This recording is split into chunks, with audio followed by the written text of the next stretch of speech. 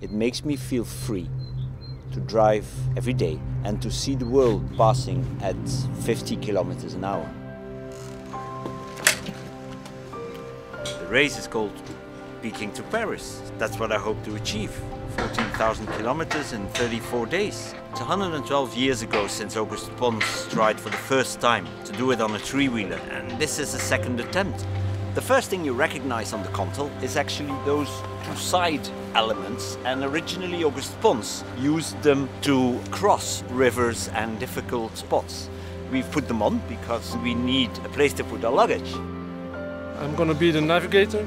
I'm a complete novice in the rally world, so I think it's an advantage because I'm open to all. You have to go around something, and if you can't go around something, Herman takes the hit or I take the hit. But you can't go in the middle of it like cars do. Cars take it between the wheels. There are three of us. There's Herman, there's me, and there's the machine. And it's the machine that has to be taken care of, not the persons. It would mean the world to me to get to Paris. I think we can leave for Beijing with a heart full of hope.